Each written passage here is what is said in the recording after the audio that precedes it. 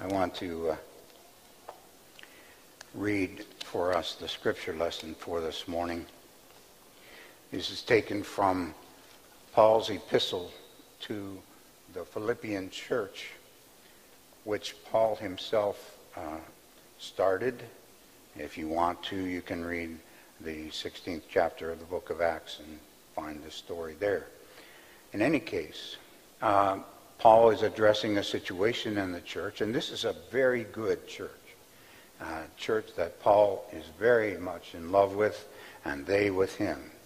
Nonetheless, he is reminding them with verse 5 through verse 11, "Let this mind be with you that was in Christ Jesus, who, though he existed in the form of God, before the beginning of time, equal to God, because Jesus was God," that's an editorial comment on my part, "he did not regard equality with God as something to be exploited, but emptied himself, taking the form of a servant."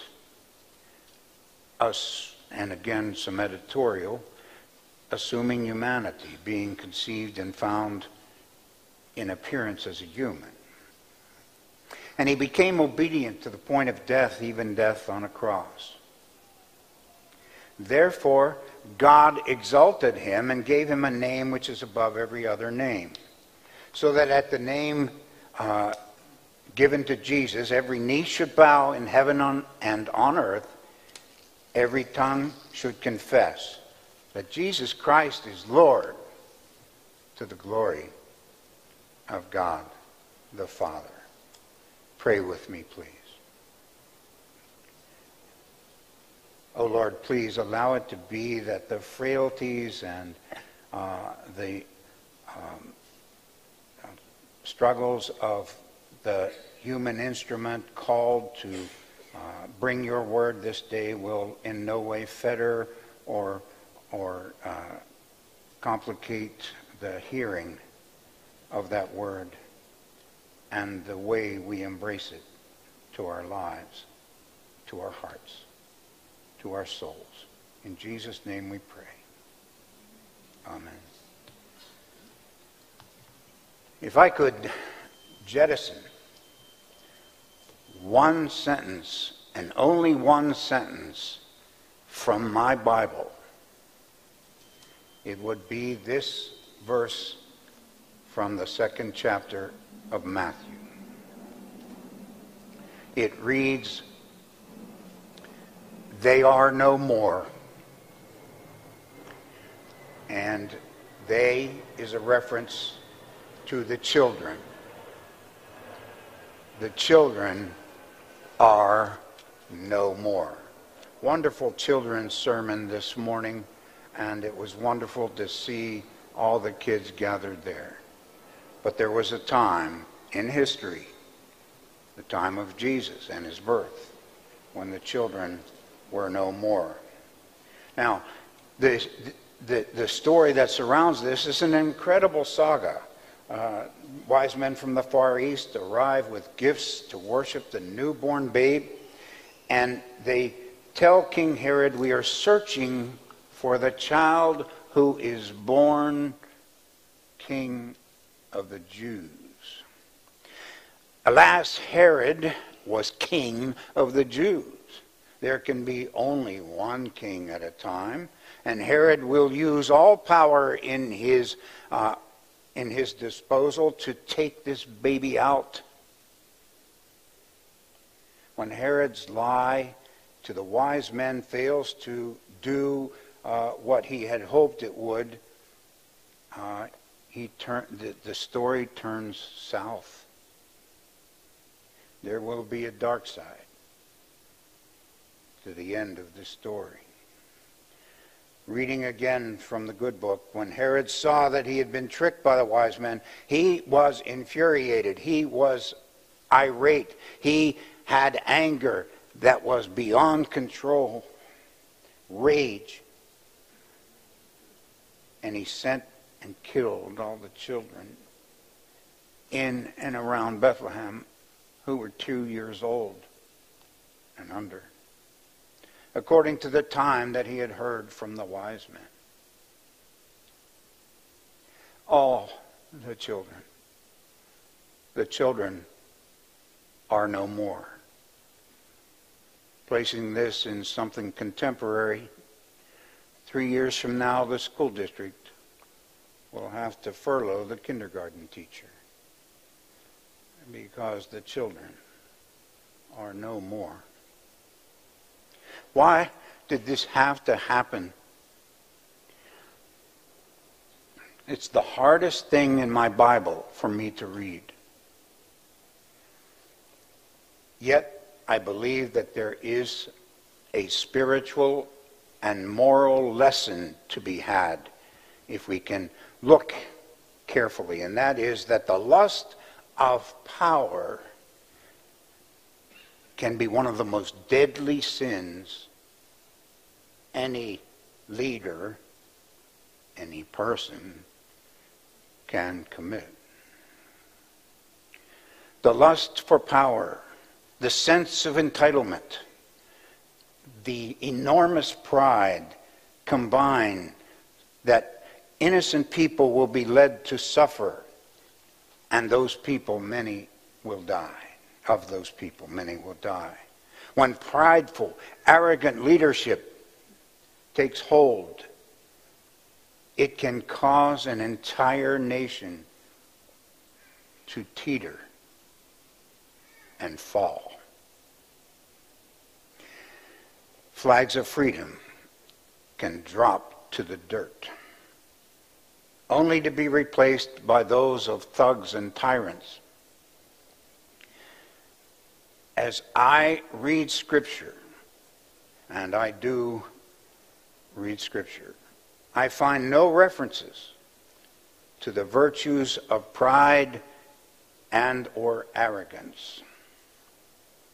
On the other hand, there are numerous examples calling us to practice humility.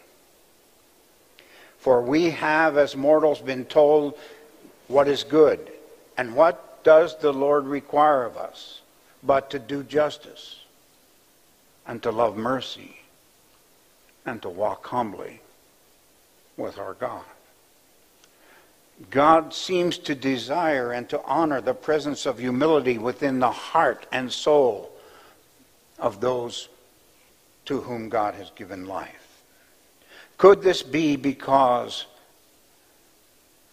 we are able to see it in somebody else? And I wonder, and this is fascinating to me, this is just something that leads me to awe. If we could look deeply into the heart and soul of our Maker, would we find any evidence of arrogance or pride? We Christians claim Jesus to be both fully human and fully divine. Does a God of arrogance, a God of pride, a deity of pride, allow for spit to run down his face or to bleed drops of blood from a criminal's cross?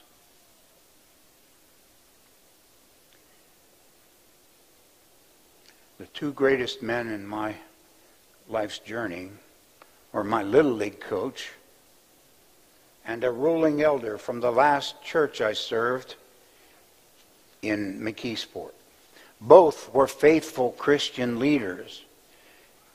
But more impressive to me was that both of these men, despite the fact that they had leadership responsibilities in the church, both could be found to be working at the church when repairs were needed or some work of the hand and heart was required. They were not only leaders, they were servants. And when, as all of us will soon be doing, when we are looking at candidates to lead us and serve us in our nation, How many will talk of leading and leading and leading and doing this and doing that? I will be listening for those who make comments about how they will serve. I cannot remember the name of my 5th grade teacher. I remember that she was older than most of the other teachers I had had, but she wasn't old, and she carried herself with gentleness and grace. And somehow I knew that she was a believer. I can't say that I was a believer, though I had a little spark of faith in me somewhere. But this woman had something I didn't have in abundance. She had it in abundance. An abundant measure of whatever it was. And I think I know what it is that she had now. She had Jesus in there. And she brought Jesus with her to her work. And she took Jesus with her everywhere she went. So now it's time for us to look at the scripture lesson. So let's reread some of what we read a few minutes ago. Let the Apostle Paul, guided by the Holy Spirit, speak to us. Let the same mind be in you that was in Christ Jesus, who, though he existed in the form of God, did not regard equality with God as something to be grasped or exploited, but emptied himself, taking the form of a servant, assuming for a season of the history of history, for a season in time, space, history, he assumed humanity, being conceived and found in appearance as a human. He humbled himself and became obedient to the point of death, even death on a cross. Therefore God exalted him and gave him a name which is above every name, so that at the name given to Jesus, every knee should bow in heaven and on earth and under the earth, and every tongue should confess that Jesus Christ is Lord, to the glory of God the Father. Paul tells us that Jesus humbled himself. I want to give you some examples of how Jesus humbled himself. Number one, Jesus left his station as the majestic ruler of the universe, left his status as Almighty God, left his divinity to take upon himself humanity. Number two, in order to do so, Almighty God and Jesus allowed himself to be born in a smelly stable with no crib for a bed. Number three, in order to take on humanity, Jesus had to allow himself to be born to a mother and father who would find themselves to be homeless wanderers, refugees, if you will, for the first couple years of Jesus' life. Now, Numbers 4, 5, and 6, I know nothing about, none of us do. But Jesus had a period of growing up between the age of 12 and the age of 30 before he reappeared in history. And somewhere in those, what would it be now, 18 years, there had to be a 4, 5, and 6 of ways that Jesus humbled himself. So let's move to number 7, the day of Jesus' baptism. Jesus is hustled into the wilderness for 40 days and 40 nights, living in hand-to-hand spiritual combat with the most powerful force of evil ever known to humanity. Number 8, from day 1 of his ministry of love and care to the least and the last and the lost, Jesus is hounded. Jesus is hated, not by the bad people, but by the so-called holy people of his time. Number 9. In the end, those who have hated and hounded see that he suffers and dies in the most horrific and painful way possible, but only after he has been mocked and spit upon and whipped in the most barbaric way ever devised by humankind, and stripped naked, hands and feet nailed to the cross, and there left to die. Does that qualify Jesus? That Paul should say to us, he humbled himself. He made a choice, a decision, a commitment to journey into humility. And the deeper and the longer the journey, Jesus found that humility would turn into humiliation, into suffering, into death. Yet those of us who walk with Jesus in this day, the Jesus that we believe blesses us and guides us and is with us every moment by the power and truth and presence of the Holy Spirit. When we do that, when we believe that Jesus is walking with us daily, we are walking hand in hand with the living God. We are walking hand in hand with royalty, with majesty, with power, with love. I may be stealing someone's thunder for next Sunday, but I want to lift up as an example of humble leadership someone who himself had some degree of issue that makes us very uncomfortable. Nonetheless, he was a humble servant, and I speak of George Washington. I watched a special on TV this week about him, and historians with great reputations from entirely across the United States point out that Washington, and believe me, Washington is no Jesus. I almost said Jesus. In fact, that gives me a chance to say something to us.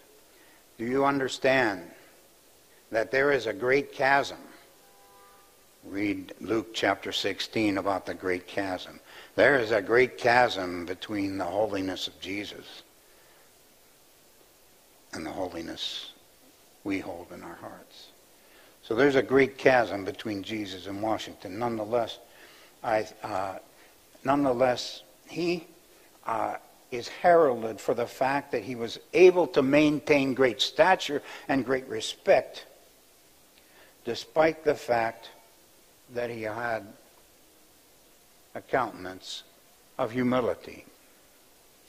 And I think I may have the answer as to why. Because Washington was called upon to do something, and he said that he believed that he had been called upon by providence. He said it over and over again. He was called to do something that no other human being on earth could do. Something that Washington himself could not do. And that is to take a ragamuffin bunch of soldiers who are basically farmers, and the only reason they know how to use a rifle is because they hunt. And they come together to defeat the greatest power the earth had ever seen up to that point in time, the British Empire. With all of its ships and all of its soldiers and all of its power, and with its king. And quietly Washington made it known to one of his contemporaries, I don't think I can do this. But he did it because there was nobody else to do it. Sounds like church sometimes, doesn't it? You're called to do something and you know you can't do it. But somebody's got to do it. And that's the issue, and that's the thing I'm trying to talk about. That is, yes, it's true. We can't do it without providence, without God. We can't do it on our own. Now, there are a lot of things I can do on my own without God. But raising my children, no way. No way. A lot of things I can't do without God. That was George Washington. And for 8 years of his life, there was suffering, hardship, death, destruction, deprivation, betrayal, and pitiful support from the congressional leadership. And he was outnumbered and outclassed by an enemy great and powerful. And he did it. He did it. He won. He won for us. Would that not create within a person a sense of humility? Same would hold true of Moses. God called on Moses, to whom the Bible refers in this way in the book of Numbers. Now the man Moses was very humble, more so than anyone else on the face of the earth. And God called upon Moses, this most humble man, to deliver the Israelites from the clutches of the most powerful man on the planet at the time, King Pharaoh.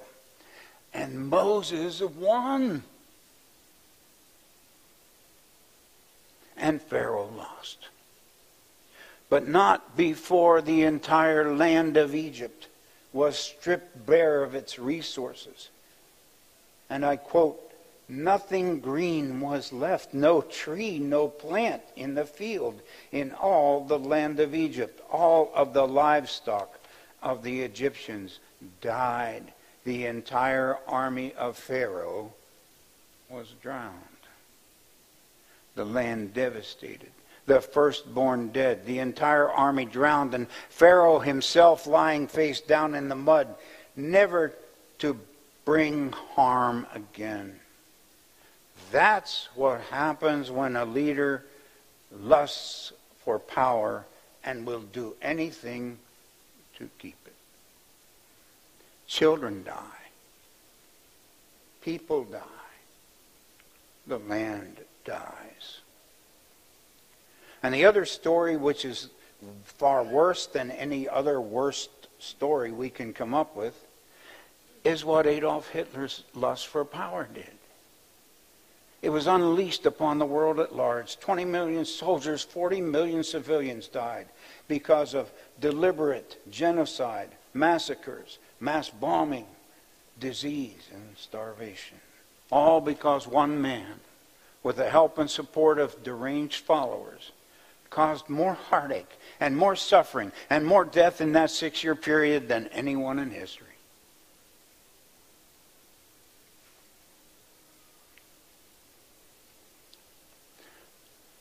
So it's time to end this.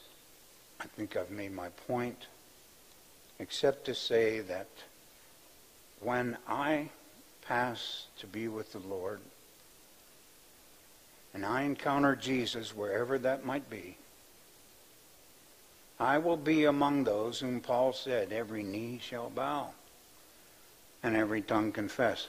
Nobody will have to tell me to do it. I won't do it because Paul said I should do it. I'll do it because I can't help but do it in the presence of who Jesus is. And then perhaps I'll have a chance to meet my loved ones who have passed before me. And my friends. And then I want, last of all, to meet two women from history. The first, who is going to be second in this list, and is Mary, Jesus' mother, for obvious reasons. But the first, and the person I want to spend most time with, the person whose story I want to hear, is another Mary. And that's not Mary Magdalene, though I want to hear her story too. It is Mary, the sister of Martha and Lazarus. Because Mary was able to do something for Jesus no one on earth was able to do. Not once, but twice. And I have a wonderful sermon. It's my favorite sermon, and it is my best, in case I'm ever asked to come back again. And it's about Mary. Thanks be to God who gives us the victory.